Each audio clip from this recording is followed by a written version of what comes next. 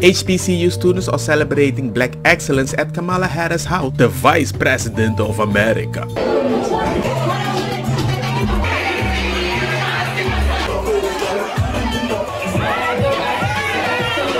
Off with your head, yeah, money talks.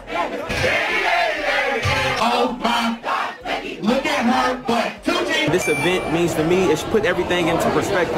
It shows me everything is possible. My vice president is black. What you mean I can't do it? These students have no idea they're culturally appropriating somebody. California's Kamala Harris is the first Indian American U.S. Senator. Oh, you didn't know? She's too smart for you. Now, Senator Harris says she's proud of her record as a prosecutor and that she'll be a prosecutor president, but I'm deeply concerned about this record. There are too many examples to cite, but she put over 1,500 people in jail for marijuana violations and then laughed about it when she was asked if she ever smoked marijuana. She blocked evidence. She blocked evidence that would have freed an innocent man from death row until the courts forced her to do so. She kept people in prison beyond their sentences to use them as cheap labor for the state of California. And she fought to keep cash bail system in place that impacts poor people in the worst kind of way. Didn't Kamala Harris lose after this debate and suddenly she was chosen as a vice president because she's black? That was locking black people for marijuana, but she was smoking marijuana? Have you ever smoked? I have. Okay. Like and I inhaled. I did inhale. Okay. I look out at this group of leaders. I know that the future of our country is bright. Our nation needs you, and I look forward to your continuing leadership. Welcome to the house party at VP. Being here at Vice President Harris's home tonight was an absolute honor. The embodiment of black excellence in the room was overwhelming, and I'm just so honored. Coming to an event like this is just gratifying. I mean, when you really choose God and put Him first in all that you do. With all due respect, God doesn't listen to degenerate music. And also, yes, being a lesbian is a sin. Okay, Romans says this. Romans says a woman. You need to repent. Angry lesbian. Time to listen up, you silly liberal fruitcakes. I came out here, I wanted to tell some jokes. Let's do some reality checks here. Do you have any idea, sir, how pathetic it must be to be you? These people wanted to come out and have a good time, hear a few jokes, some thoughtful discussion, but your head pops off the pillow in the morning with, oh, how can I be a professional victim today? Let me go in and screw with their act just because, oh my God, your parents didn't tell you that your opinion wasn't worth that much. But I do find it rather weird that you go to a comedy show and you're surprised that people are making comedy. And I'm surprised that you go to a university when people need to be able to talk to reach a middle ground, but then suddenly you decide what is the middle ground. Should minors be allowed to transition? Minors should be allowed to do what their parents allow them to do. They don't do it while they're under your roof. They're going to do it later. But there are instances where people detransition. How can we protect trans youth that do regret their decision and want to detransition? You make your decisions and then you decide to make another decision. That's just life. Hell no. I'm not saying that he's not empathetic, but I don't think it's empathetic when somebody took a specific medicine because you told them they're young enough to understand what they're doing and suddenly they have liver cancer and you're like, well, just make a new decision. And yes, ladies and gentlemen, it has been documented. Certain people have taken too much testosterone to change their body and suddenly they had liver cancer. Why was it necessary for you to say Serena couldn't beat the 700th player? She's the greatest female player that ever lived. Then the lady said to me, why did you say woman? Why don't you just say the greatest tennis player that ever lived? And so then I felt the need, I don't know, just say what I really felt, which is about what I think she would be. I think you're referring to the fact that I said she'd be about 700 in the world. Yeah. Right. I'm just waiting. Would you like to apologize? No, because it seems in tennis, unlike other sports that they're always asking about, why don't you combine, just solve the problem? I'm sure the men would be all for this. The men and women play together. And then we don't have to get. Got him. Actually, it's funny because Andy Murray, he was been joking about myself and him playing a match, and I'm like, Andy, seriously, like, are you kidding me? Because for me, tennis and men's tennis and women's tennis are completely almost two separate sports. So I'm like, if I were to play Andy Murray, I would lose 6-0, 6-0 in 5 to 6 minutes, maybe 10 minutes, because no, it's true. It's true. It's a completely, it's a completely different sport. The men are a lot faster, and they serve harder, they hit harder. It's just a different game, and I love to play women's tennis, and I only want to play girls because I don't want to be embarrassed. I would not do the tour. I wouldn't do Billie Jean any justice. So Andy, stop it. Yeah. I'm not gonna let you kill me. She has a point. Yes. Donald Trump said on this video that he likes kissing pretty women, and that you don't. Sir, can I finish? You like kissing ugly women? Excuse me. Can I finish my statement, please? Thank you, I don't appreciate that either. Gotcha. Please don't get too close, you're not wearing a mask. Have you ever washed that mask? Yes. That's good, because bacteria grows on it, and it can cause a lung infection. Yeah. Did you know that? I washed it. Okay, good. I just want you to stay safe while you're wearing that mask that infects your breathing. Do you know why surgeons wear a mask? To keep from spitting stuff. That's right. It doesn't stop anything from coming in. COVID can get all in your mask right now. Do you know that? Okay, so why do you wear it? To protect me from what? Are you sick? Are you sick? Okay, then you're fine. That just makes no fucking sense. In all honesty, I'm guilty. I don't wash them and I keep wearing the same thing over and over. Whoa, calm down, Jamal. Don't pull out the 9. What are your pronouns? Either she, her, or they, them. What does they, them mean? Pretty much it's when I'm feeling more not gender confined, like pretty much no gender. I choose to go by they, them. So you don't feel like a gender sometimes? Pretty much. Like, I'm still questioning what my gender is. Like, so how does that process work?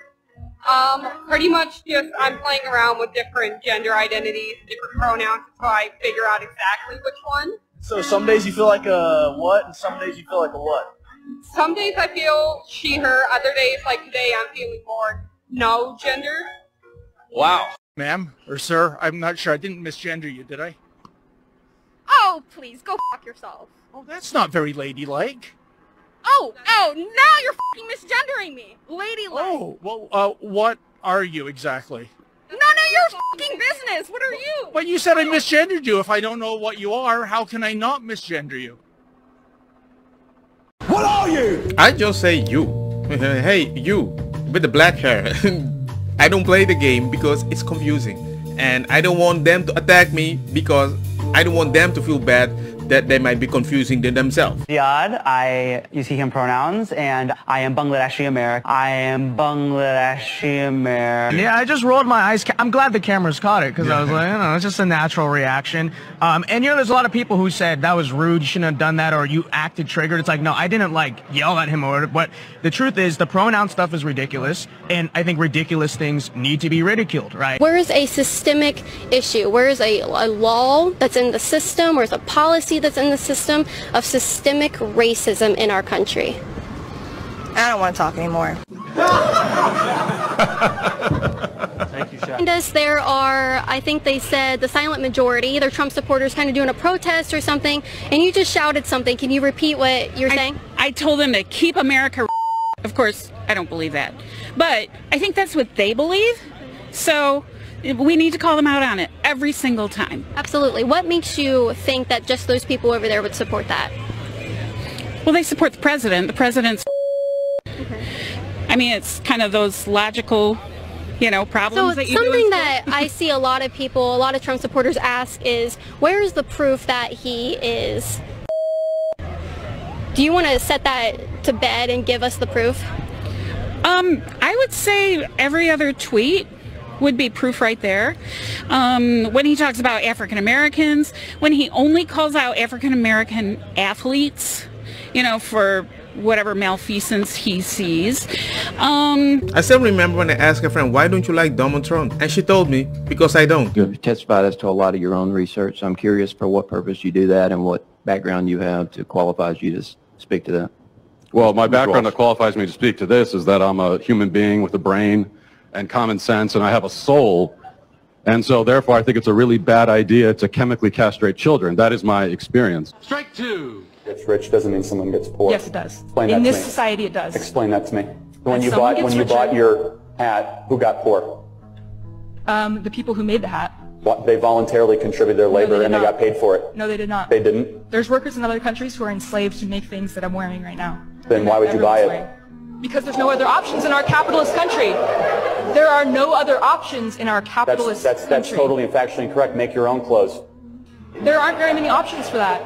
Well, so what you're trying to say is you outsource your goods and services in a capital voluntary because you don't want to spend the time to go make your own clothes. Basing an entire economic system on capital, on wealth, is not the best for each person in the world. So you would want to live in a communal society, essentially, right?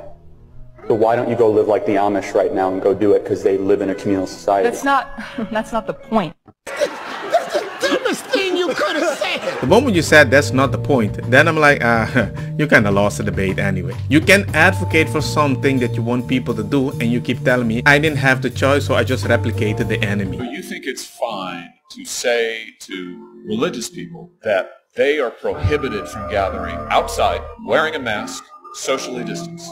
They can't do it. But if you want to come and protest and defund the police, if you want to support that, that's fine. You can gather en masse, person to person, close up, thousands of people. That's okay. That discrimination's okay. That's your position.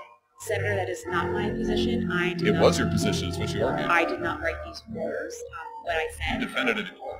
And you just articulated to me what I take to be your position. Why were the restrictions that you defended struck down as discriminatory? Why were they? You know the facts. You're a good lawyer. Why'd you lose? Senator. Oh, come on, Judge. Don't make me do this. Do you want me to go through it for you? You lost because Mayor Bowser was going to mass protests herself personally with thousands of people. At the same time she was doing that, she was prohibiting churches, religious people, from gathering socially distanced outside wearing masks. He got cooked. Adrian, you didn't go down like that, huh? He got cooked. This actually hit kind of personal as a religious person myself, and I enjoy seeing people getting cooked. This book here is called It's Perfectly Normal for Students 10 and Up. This book details all kinds of sexual images, pictures of elderly people nude, pictures of an individual who's in a wheelchair with his out. All of these sexual graphic images are made available and placed at the fingertips of children. This is immoral and asinine to allow children to be able to see this. Also, this book even shows images of two women having sex, a man and a woman having sex, and two men having sex.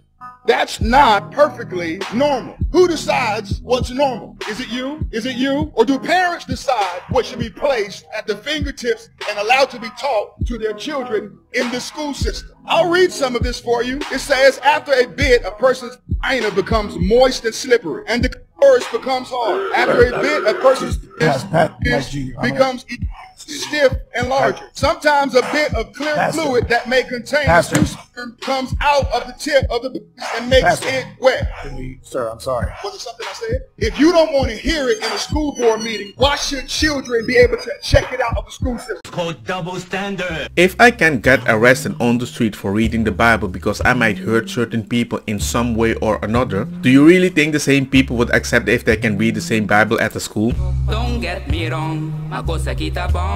Buta fire na mi blonde kush hash purple skunk criollo colombici jam jam tur loqueta verdeta welcome.